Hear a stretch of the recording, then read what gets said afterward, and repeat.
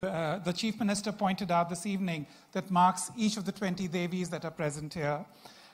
Before they come up to accept their awards, as I mentioned earlier, in an alphabetical order, can I request you all to come in from the left, my left of the stage, which means your right of the stage, to accept them from the Chief Minister, and then come up to me at the podium so we can share a few ideas as well. First off the list, Anju Modi, textile and craft revivalist, fashion and costume designer. She gets this award for breathing magic into textile.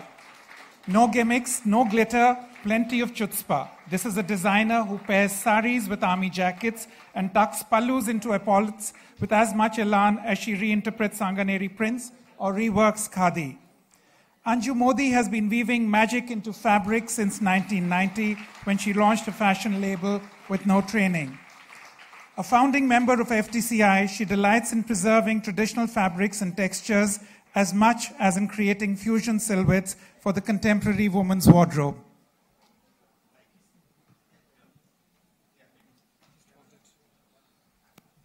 So Anju, one question for you. Yes. What are the elements that constitute an Indian identity in contemporary fashion? Well, I think the genesis of any fashion garment is fabric and textile, and that is the core of the design ideas.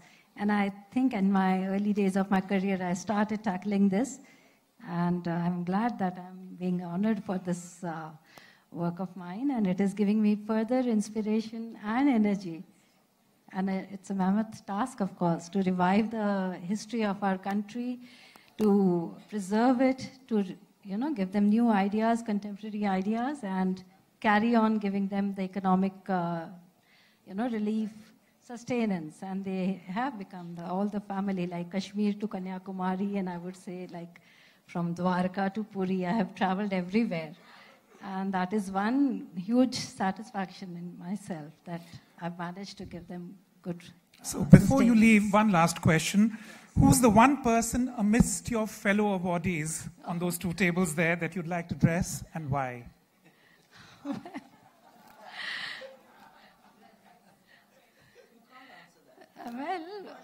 I would Why say not? Mrs. Well, no, all of them are beautifully dressed, and I would like to dress Mrs. India herself.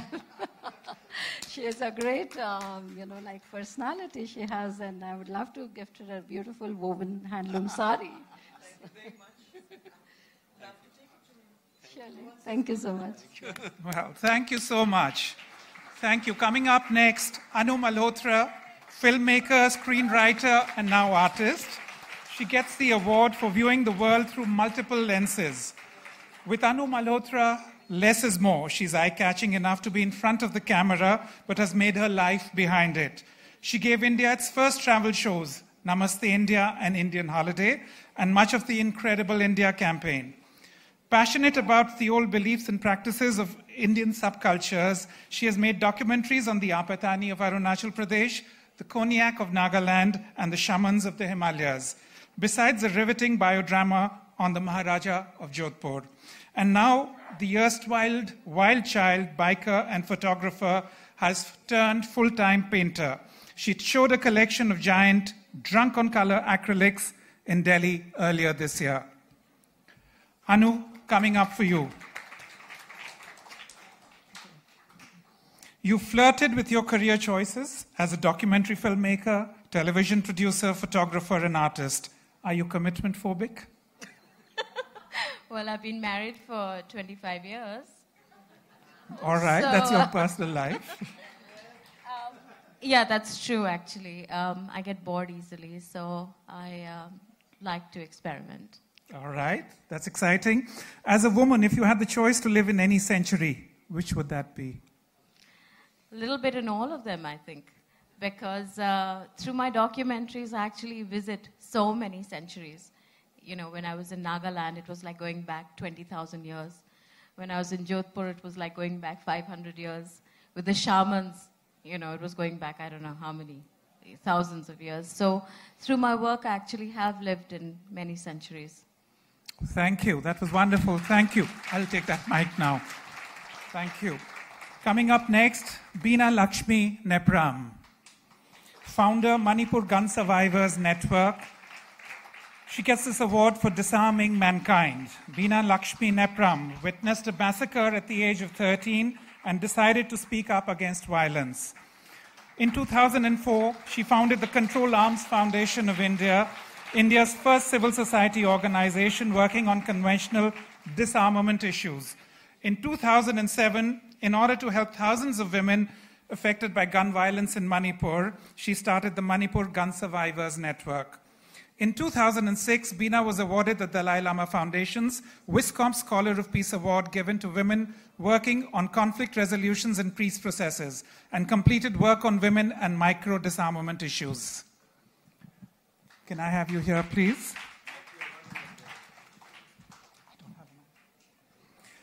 In a world of violence, Beena Lakshmi, why is it left to women to resolve conflict?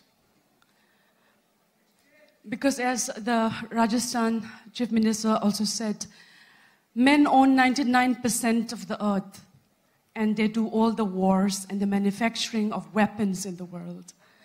That is why it is left to women like us, and I dedicate this award to all the women in the northeast of India and strong women of India who have stood up, women like Irom Sharmila, the Meera Paivis, and myself and all others, to do this work which the men have failed to do.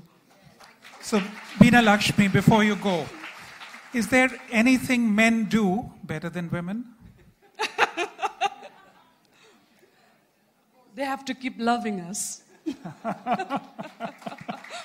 Yes, it's a world of togetherness. And they have to keep loving us, respecting us, and allow us to have the dignity, the respect that they have denied us for centuries. India will take 100 more years. Please treat the women with respect that we deserve, whether we are from the Northeast or from Rajasthan. I think we can be the change that India needs. Thank you so much. I think that requires a huge hand of applause. Thank you so much, Beena Lakshmi. Coming up next, I have Jayashree Barman, contemporary artist, who's being awarded for celebrating women through art. She believes in creating positive energy through her art and turns to nature for inspiration. If once Jayashree's work had a tranquil, sanguine feel to it, now her vehicle of expression is a dance of color. Big or small, her paintings and sculptures establish an intimate space like a secret garden and invite the viewer to step in. Her paintings have been part of important exhibitions in India and abroad. Do join me, please, Jayashree. No, just very briefly. As an artist working at a time when contemporary art is all the buzzword, how do you define your own work? As a contemporary artist working now, when contemporary art has such a huge buzz, how do you define your art? I think my art is also very much contemporary. People sometimes ask this kind of questions because it's very traditional. And as I am an woman, I'm from India, and I feel that I should show more women paintings because it's very important and give them a lot of importance, and we nurture them nicely, and then the future will be more beautiful and healthy. So, and that's the thing, and I think that's very, very much contemporary. If I don't do like this painting, it's not correct. So Jayashree, as a wife and as an artist, what advice would you have for your husband and fellow artist, Paresh Maiti, who's also in the audience? Just as usual, love me and be all the time beside me. Thank you so much. Thank you so much. Next up, can we have Jyotsna Suri, please, Chairman and Managing Director of the Lalit Suri Hospitality Group, who gets this award for taking India to the world. Snatching strength from the jaws of sorrow, Jyotsna Suri took on her husband's mantle as chair of the Lalit Suri Hospitality Group after losing him suddenly. Under her leadership, the company has become the largest privately owned hotel chain in India. But her concerns don't stop there. Determined to develop destinations and not just hotels, she has become a brand ambassador for India.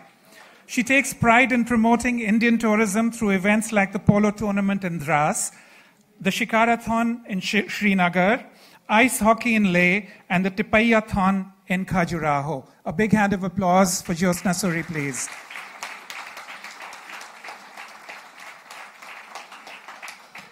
Could I have you?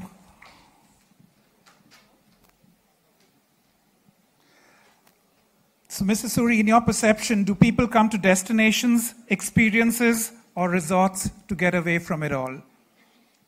They come for experiences. Of course, they come to get away from it all, but if we give them an experience, then it just adds that much value to their vacation.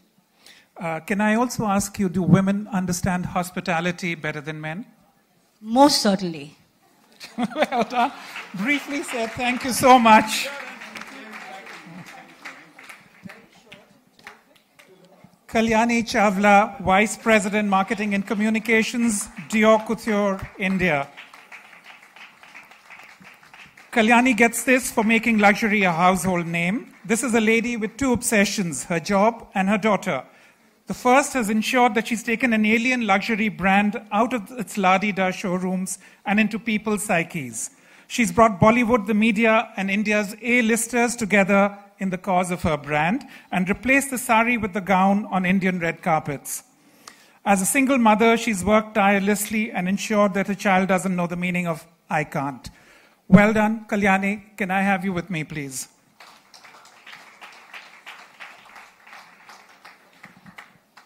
Luxury has become an overused and abused term in our time. How would you define luxury? I think we Indians are intrinsically used to a certain amount of luxury, which no other, luxury of our daily lives. The fact that we have certain comforts, and we as Indians, I'm not talking about luxury goods as such, or, historically, I think we have through the royal families, we know what we are luxury purveyors, of course, but the comfort that we have in India is unaffordable in many parts of the world, and you know what we're talking about. Absolutely, so. It's what we experience every day.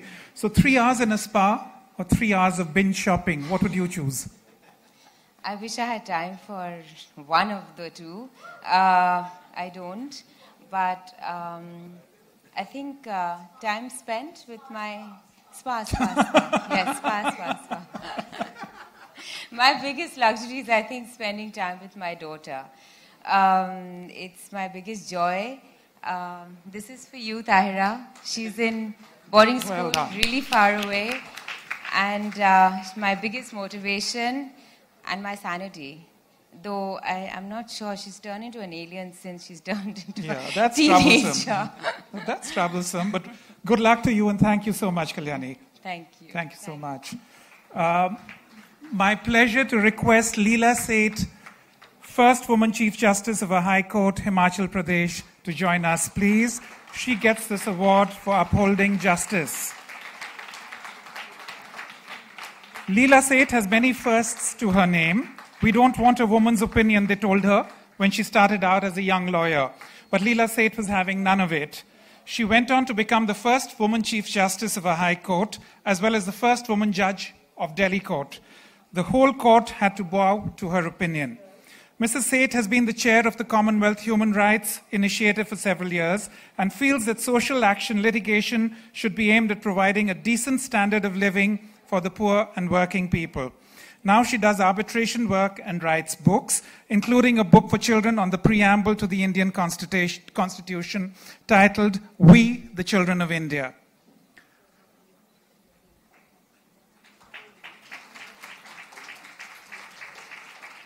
Mrs. Seth, my question to you, is there a difference between men and women and how they conduct business in the chair as Chief Justice?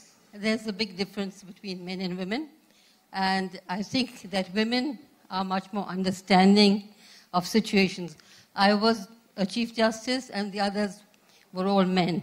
I was the woman and I knew that I had not to hurt their sensibilities. And I handled it in the way that women handle at home, with their children, with their husbands, and with their family. I never let them feel small.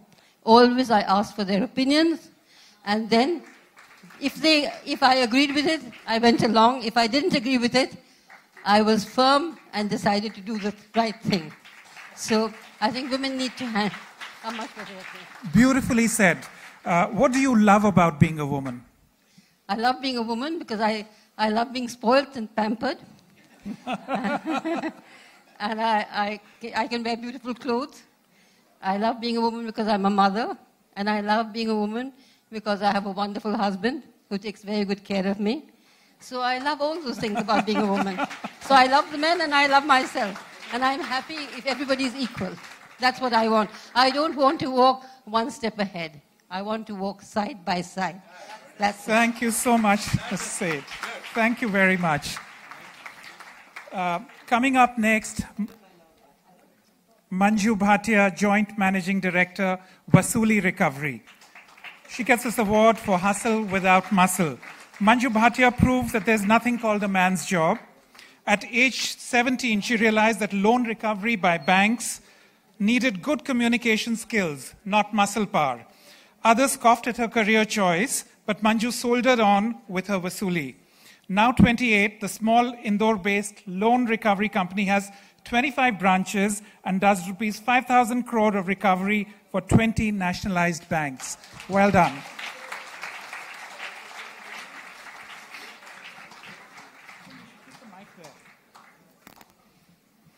She recovers money from men, that's the problem. So Manju, this question is for you. What did it take to prove yourself as a woman doing a man's job? Pardon me? What did it take to prove yourself as a woman doing a man's job?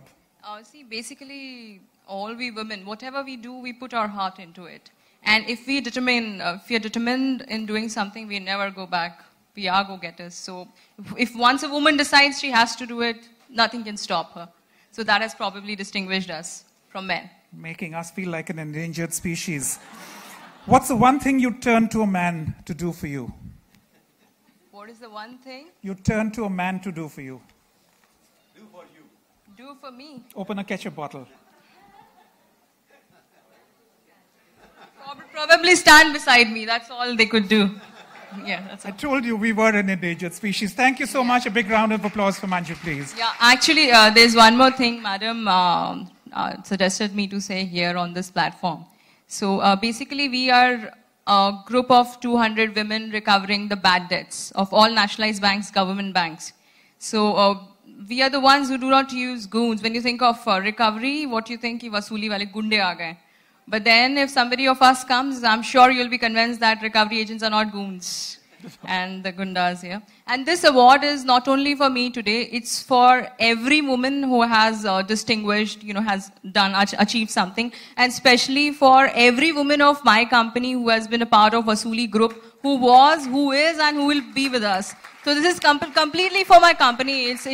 I'm just a representative, but all the women together, it's our success. Thank you. Thank you, Manju Bhatia. Thank you so much. Coming up next, Neeti Palta, stand-up comic. She gets this award for lightening the load. The rest of her sex may be content with glaring at male stand-up comics hurling sexist jokes. Neeti Palta wasn't happy till she got up on stage and mashed them line for line. She's been voted Best Stand-Up Comic at the Ozfest and was India's first stand-up comic to perform at the Melbourne Comedy Festival 2013.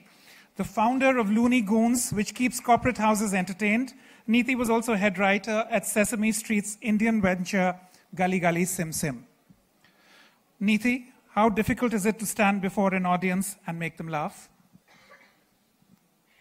I don't think it's that tough because I know I'm good, so if they don't laugh, it's them. Okay, do you have a signature line? I don't think I can say it here. However, I will like to share something since we were discussing toilets. You do know that Modi ji's first directive, one of his first directives was, he said he's going to start charging, or rather, let's just say he's going to start fining men $100 for peeing in public. You know about this, right? But do you think that's going to fix the problem? Tell me honestly, do you? Exactly. So just think about it. we have a population of 1.22 billion people, out of which at least 60% are men, out of which at least 40% pee outdoors, despite having the maximum number of toilets. So think about the amount of money the government stands to make. If the Middle East is an economy fueled by oil, India is going to be an economy. Well done, well said. Thank you so much, Nidhi Palter. Neha Kirpal, founder, India Art Fair. She gets this award for bringing art to people. At the age of 34, not too many women can say, I had a dream and I realized it. But Neha Kirpal, as the founder and fair director of India Art Fair, which she started in 2008, is more than qualified to do so. Her creation has ripped the world of art of its exclusionary pretenses and given it to the people. She has made it possible for 300,000 ordinary people to see the best of art from across the world over the last 6 years, and given artists a platform that they could earlier only dream of. So Neha, how does being the face of Indian art around the world make you feel, and what has been your greatest learning from the fair? Responsible, especially because I started when I was a backpacking kid at 25, wanting to move back to my country and do something that makes an impact. So certainly responsible. Very, very proud of the fact that this country has proven that we can produce something that is truly world-class.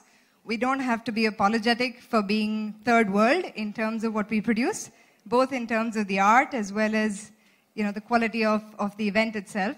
So I'm actually very, very proud of the fact that India is now on the international world map, and it's only because everybody has owned a piece of it and made it happen together. So very grateful. So, same degree of honesty. Is there a lot of bullshit being passed off as art? There's bullshit in everything. At least in art, you can see it and appreciate it for what it is and call it what it is. Thank you so much. Thank you. Premlata Agarwal, mountain climber. She gets this award for scaling new heights. The Jamshedpur-based housewife wanted her daughters to take up outdoor activities and ended up climbing the Everest instead, at the age of 48. Last year, after climbing the McKinley Peak in Antarctica, she became the first Indian woman to scale the 7 summits, which are the top peaks of all the 7 continents. It's not just mountains that challenge her. Premlata has also participated in the first Indian Women's Thar Desert Expedition in 2007, a 40-day camel safari from Bhuj to the Wagah border. In 2013, Premlata was awarded the Padma Shri for her achievements in mountaineering. A big applause for her, ladies and gentlemen.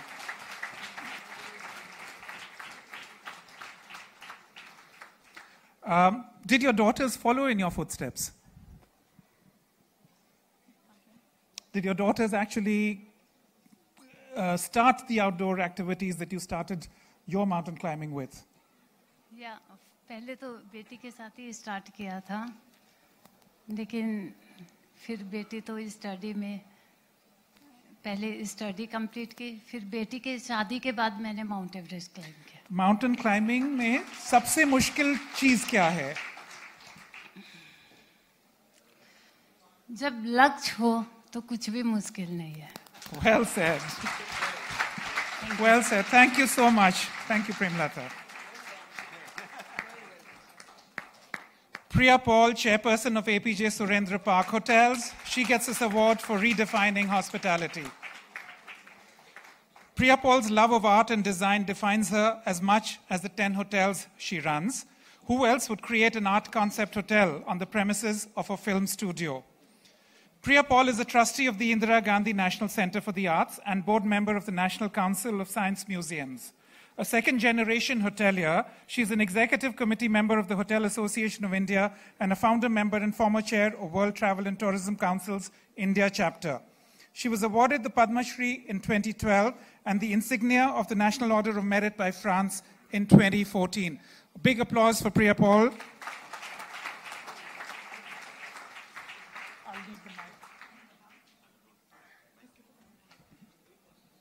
Priya, can clever design replace luxury in the hospitality business? clever design is true luxury, isn't it? All right, okay. I'm stumped. So this one for you. Can a hotel ever be a home? Well, I'm lucky that they are, because I think when you create a hotel environment, you do create something that's of comfort and pleasure. And there are many people who consider hotels their home. They do, I do. Thank you. Thank you so much, Priya. Rebecca Mammon-John, Senior Counsel, Delhi High Court. She gets this for always mounting the best defense. As a criminal lawyer, Rebecca Mammon-John doesn't have to like all her clients, but she has to do her darndest to get them a fair hearing. And that is exactly what the Senior Counsel does, boosted by the belief that everyone has the right to be defended. Her clients range from the famous and the powerful to poor under trials whom she works for pro bono. The one constant is her attitude to the death penalty. She opposes it with all her heart and believes it's the certainty of punishment that matters, not the severity. Big round of applause for her, ladies and gentlemen. Rebecca, does the misuse of power and justice trouble you? Always. It troubles me always. There's a lot of misuse, particularly in the judiciary, and it's a matter of deep, deep concern. What do Indians lie about most frequently? Indians are chronic liars. Always. They lie to us as counsels, they lie in court, they lie on affidavits. We don't believe in the truth. All right. Thank you so much. Thank you. Of hearts. When she joined medicine in the 80s, there was a lack of treatment options in India, and patients would go abroad for heart treatment, whether they could afford it or not. That made her even more determined to do her bit to provide good cardiac care to Indians in India. Yes, she gets emotional about patients sometimes, but says that makes her vulnerable, but also more caring. Big round of applause for her, Dr. Rupa Salwan.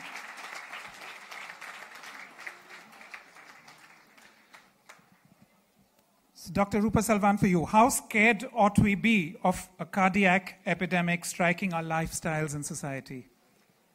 I don't think we should be scared of it. We should just face it. And if the West took 50 years to overcome this problem, once we are aware of it, we follow good lifestyle habits, I don't think we should take that long to overcome this epidemic. So what happened between 1960 and 2000 in the West, we should not take more than 5 or 10 years if we are determined to control this epidemic.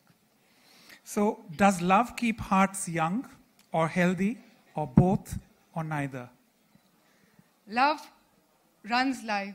It keeps the hearts healthy. It keeps us all alive. And what would any of us be without love? Well said. Thank you so much. Thank you, Dr. Rupa Salwan. Sairi Chahal, founder, She Rose. She gets this for putting woman power in offices. A mother isn't just a mother. A wife isn't just a wife. For Sairi Chahal, women are more than their domestic duties. Her venture, Flexi Moms, has changed the working woman's ecosystem and redawned work-life design. Earlier this year, she started She Rose, India's first large-format opportunity-scape for women. Her company offers online mentorship and career resources to thousands of women in search of flexible jobs. A big round of applause for her. So, Sairi, tell us a little about Flexi Jobs for Flexi Moms. Actually, we are called She Rose now. We started as a returning professionals platform because India produces the maximum number of women graduates in the world. And we also have the lowest number of women in workforce, which is about 17% or 22%, depending on how you look at data, which means there is a latent talent potential out there for us. So we started as a returning professionals platform, but then we figured the career conversation needs to be opened up. We need to start talking to women about their careers, about their choices, about asking for help, about supportive networks, about communities when they are in college and not when they have sort of dawdled their way into midlife, breaking off their career path, or not having to work. So we set up this platform called She Rose, which is an online platform, reaches women all over India, and we offer online mentorship, career resources, but we also work with companies to say, you should put every single opportunity you have, whether you have a corporate job, whether you have a part-time job, whether you have an entrepreneurial opportunity, you want to do reseller program, get women to look at it exclusively, and you will automatically invite applications from women who are bound to look at these opportunities because it's built for them, this networks for them, and this supports for them. Thank you. Would you do the same for men? I will do the same for men, provided men start sharing the caregiving responsibilities as much. Well said. Thank you so much, Sairi. Sampath Meena, Inspector General, Organized Crime, Ranchi. She gets this for keeping women safe. The best man for the job can be a woman, especially if the woman has the stature and strength of Sampath Meena. This IG believes in social policing over traditional policing. Women and children are of special interest to her, and she works with NGOs and international organizations like UNICEF to fight human trafficking and physical abuse. She has also served in the Naxal areas. Yes, there is danger, but you have to be brave, she says, if only men were that strong. Big round of applause for Sampath Meena, please.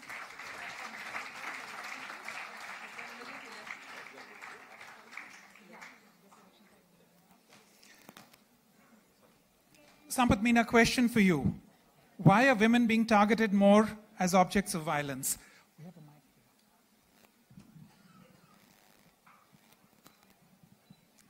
I guess it's the mindset which we need to change. Are men scared of you? They are. Well done, well said. Thank you so much. Thank you. Savita Punde. I don't want to ask why. Please. Obviously, dawns know. Savita Punde, landscape architect, co-founder, Design Cell. She gets us for creating green vistas. Even in concrete jungle, Savita Punde sees scope for greenery. The co-founder of Design Cell specializes in landscape so that city slickers don't lose touch with nature. From Bangalore and Mumbai to Kuwait, Dubai, and New York, she has left a trail of green everywhere. As one of the founders of the School of Environment and Architecture, she has taken the science out of its compartmentalized restraint and made it multidisciplinary. Can we have a round of applause for her, please? My question to you, Savita.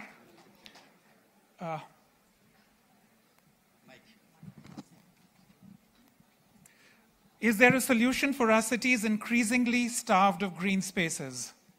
Yes, of course. There are always solutions, and we need to have the willpower and the will to do it. How would you do it? I would say when we are looking at our planning, especially now that we have a new government and we have new hope, to build in as many ecological principles as we can into our planning. Savita, when was the last time you climbed a tree? Many years ago. Thank you so much. I'm sure that would be the response for many in this room tonight. Ladies and gentlemen, Sonam Kalra, founder of the Sufi Gospel Project. She gets this for putting a song in our hearts. In music, there is worship, there is God.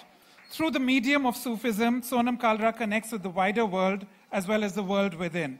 Her Sufi Gospel Project, in collaboration with Delhi's finest musical talent, has moved audiences in Delhi and Jodhpur, as well as Muscat and Toronto. The warm tonal quality of her voice can be heard in voiceovers on Discovery Travel and Living, as well as on Indigo Planes.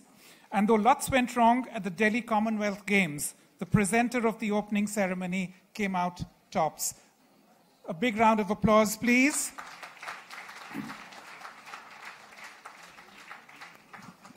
You know, this is more nerve-wracking than singing in front of 20,000 people. Wow. This is a small group.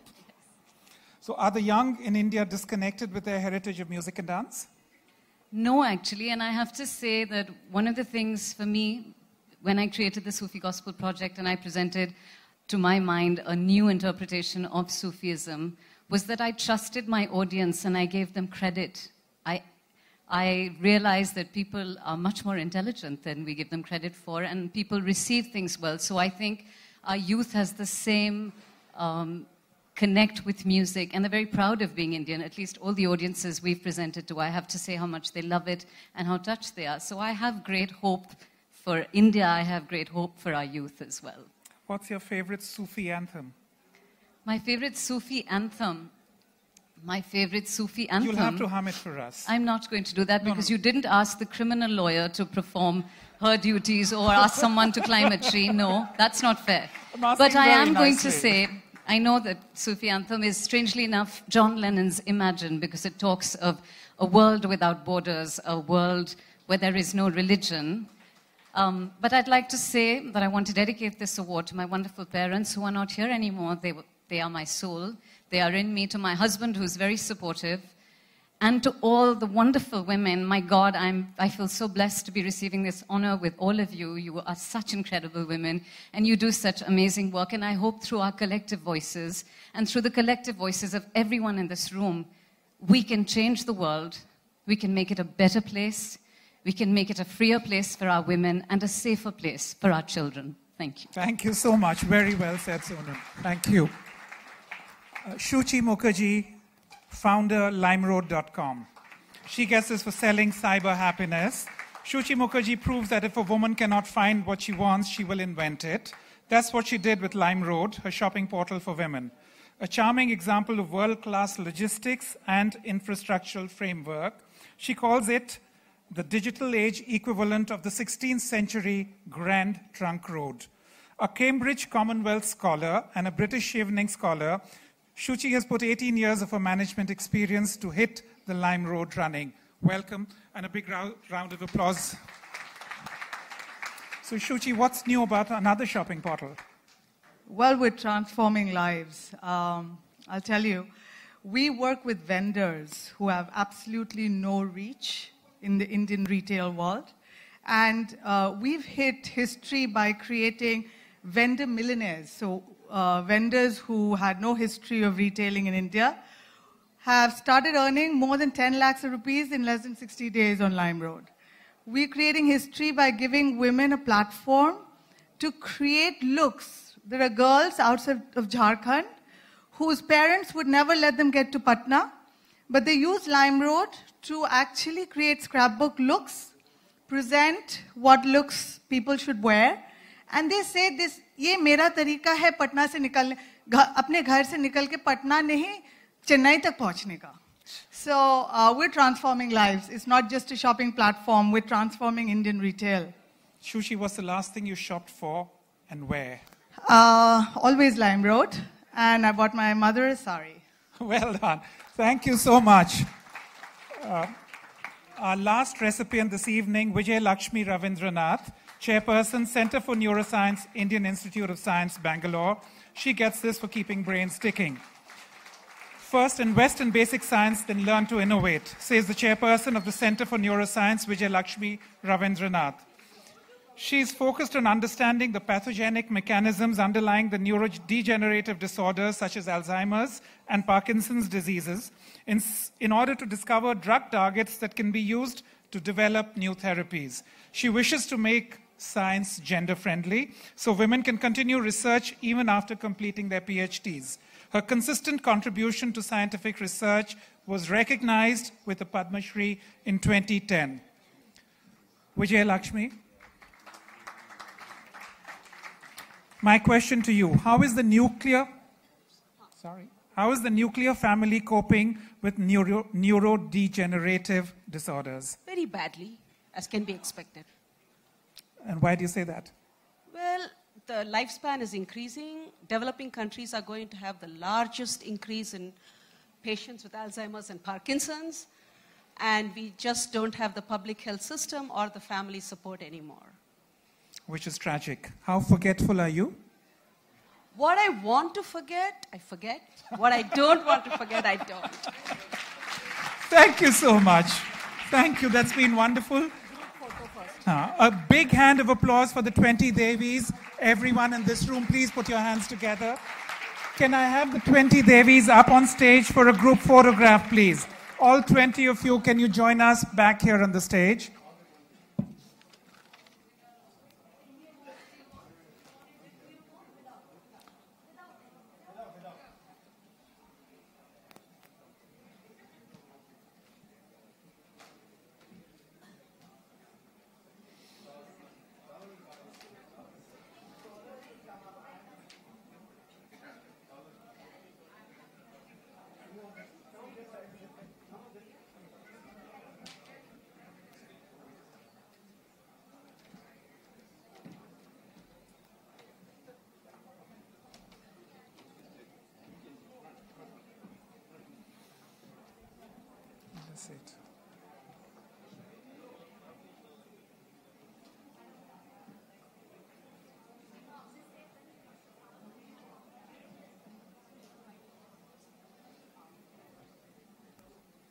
I'm surprised no one's taking selfies.